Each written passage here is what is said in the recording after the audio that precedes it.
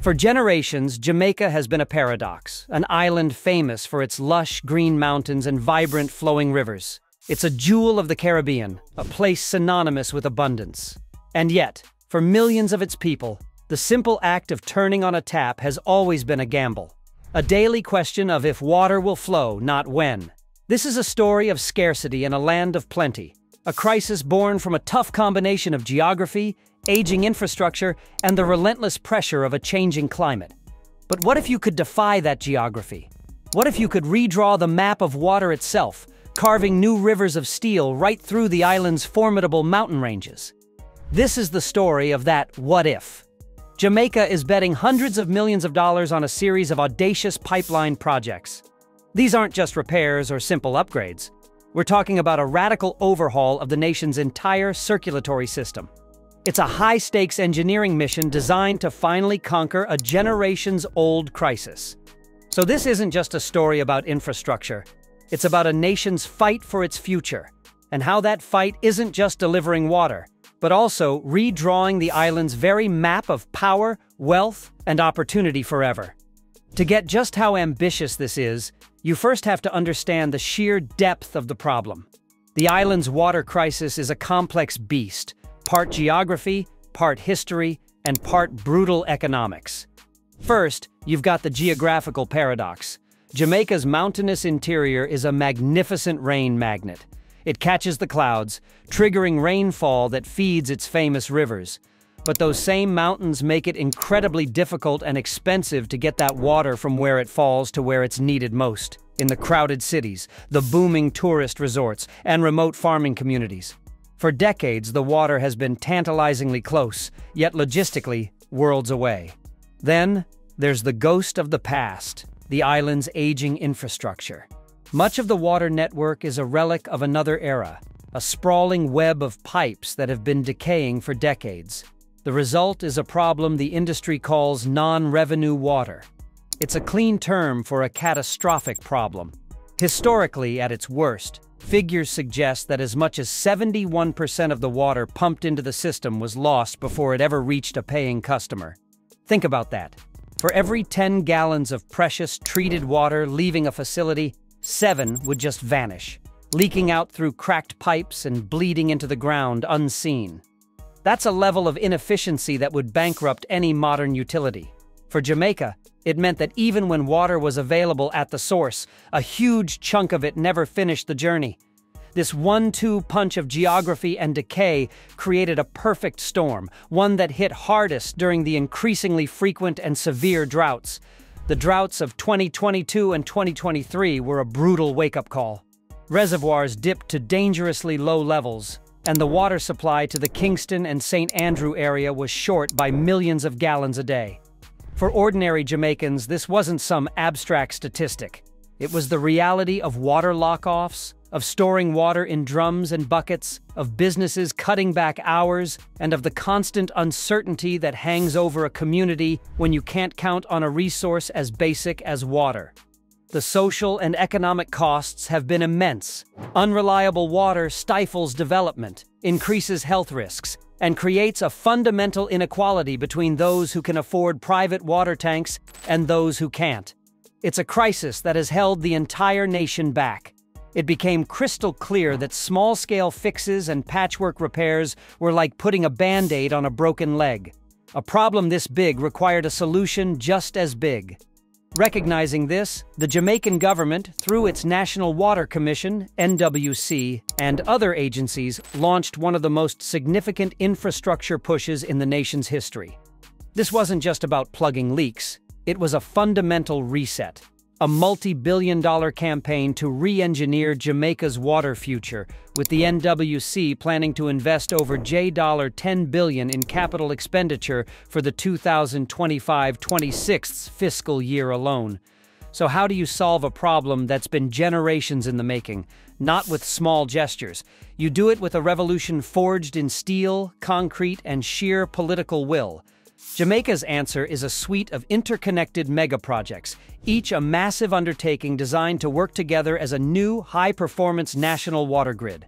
Let's start on the island's vibrant north coast, the engine of its tourism economy. Here, In the parish of St. Anne, a critical victory has already been won. The Drax Hall to Landovery pipeline project shows exactly what this new era of investment can do. For years, the rapid growth in hotels and homes between Priory and St. Anne's Bay was putting an unbearable strain on an old, outdated system. The solution was as direct as it was effective, a $370 million project to lay about 7.6 kilometers of new, high-capacity pipeline. Commissioned in August of 2025, this project is now pumping an extra 2 million gallons of water per day into the network. That's not just a number. That's the lifeblood for new developments, security for existing resorts, and the promise of a reliable tap for thousands of residents. As Water Minister Matthew Samuda said, water is foundational to growth. This project is that philosophy in action, a targeted, powerful fix that immediately unlocked more potential in one of Jamaica's most vital economic corridors. From the north coast, we head east to the lush parish of Portland, where another transformation is unfolding right now. For over 6,000 residents in communities from Orange Bay to Black Hill, the water supply has long been at the mercy of the weather. The answer is the Crystal Spring and Orange Bay Water Supply System, a $658 million initiative that represents a smarter way of thinking about water security. This project isn't just about laying pipes. It's about securing a new, tougher water source that can withstand drought conditions. It's being rolled out in two strategic phases. Phase 1, costing $157 million, involves building the core infrastructure, a new water intake, powerful pumps, and a massive 150,000-gallon steel storage tank. This phased approach delivers benefits as quickly as possible while the rest of the network is built out. Phase 2 will follow with another $300 million, adding more relift stations and a second 100,000-gallon tank to expand the system's reach. With construction slated to begin before the end of 2025, it's clear they're moving with urgency. When it's all done, this system will finally give the residents of Portland the modern, reliable water system they've long deserved. Now we travel south towards the capital, Kingston, and into the parish of St. Andrew. Here, the challenge isn't just distance, it's elevation. For communities nestled in the hills around Red Hills, gravity has always been the enemy. Getting water up there takes immense energy and specialized infrastructure. Infrastructure that just wasn't up to the task. This is where the Ferry to Rock Pond pipeline project comes in.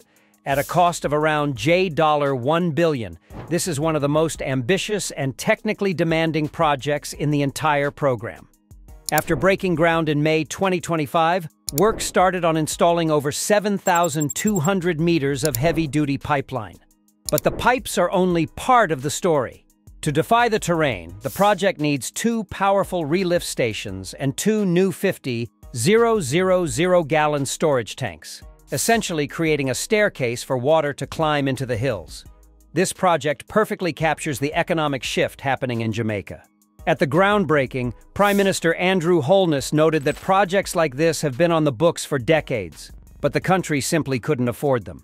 The fact that this billion-dollar project is now a reality is a powerful signal of Jamaica's improved economy and a renewed political commitment to solving the toughest challenges.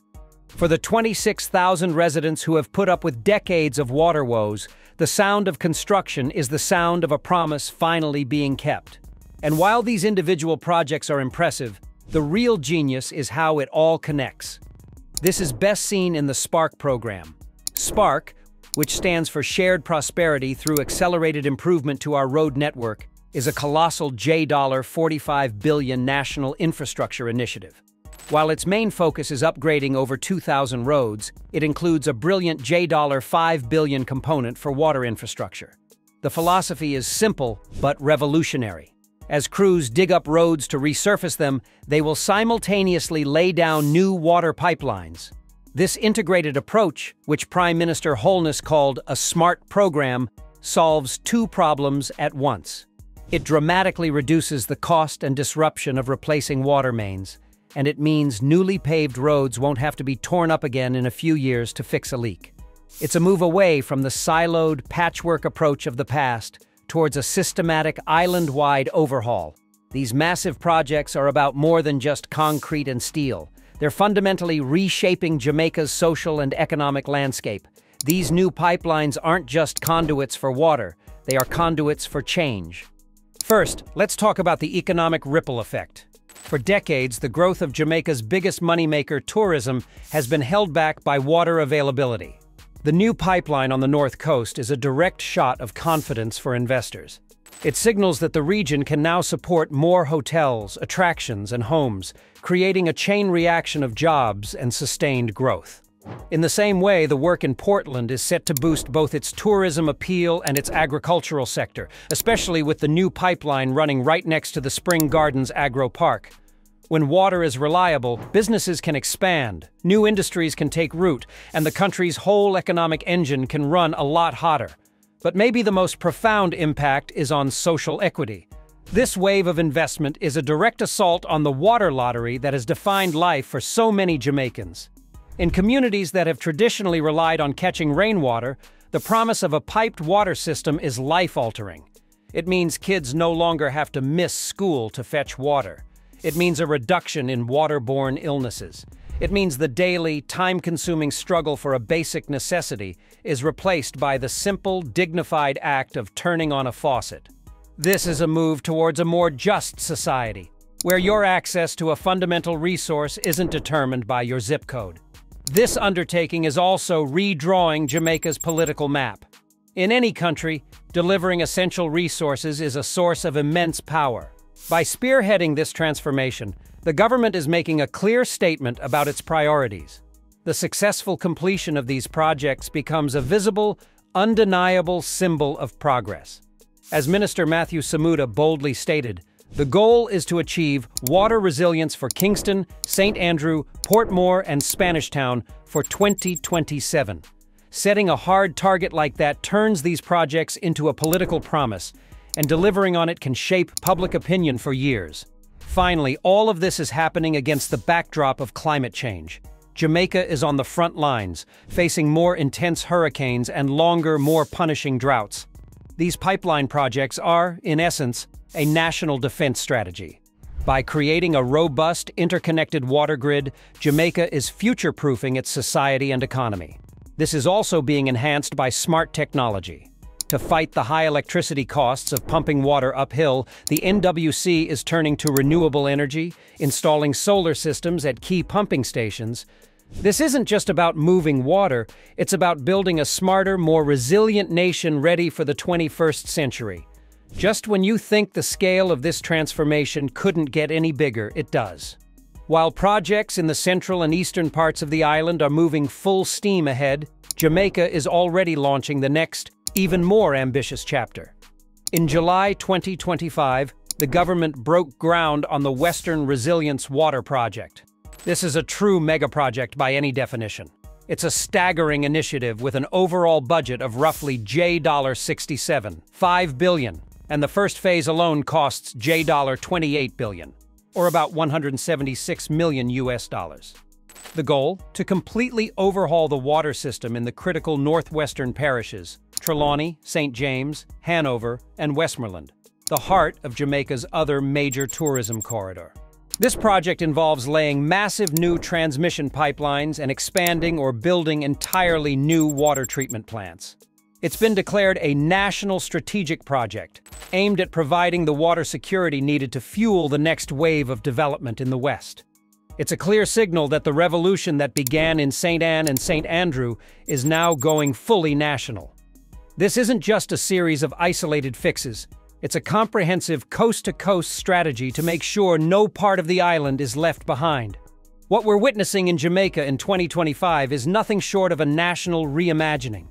The great paradox, an island of water where taps run dry, is being systematically dismantled, pipe by pipe, pump by pump. This is more than the largest investment in water infrastructure in the nation's history. It's a declaration of intent. It's the story of a country taking control of its own destiny, defying its geography, and making a generational bet on itself. These arteries of steel are pumping more than just water. They're pumping life into dormant economies, opportunity into underserved communities, and a newfound resilience into the heart of the nation. Jamaica isn't just building pipelines, it's building a new future, one where the flow of water, wealth, and power can finally reach every corner of the island. These are just some of the mega projects reshaping Jamaica today.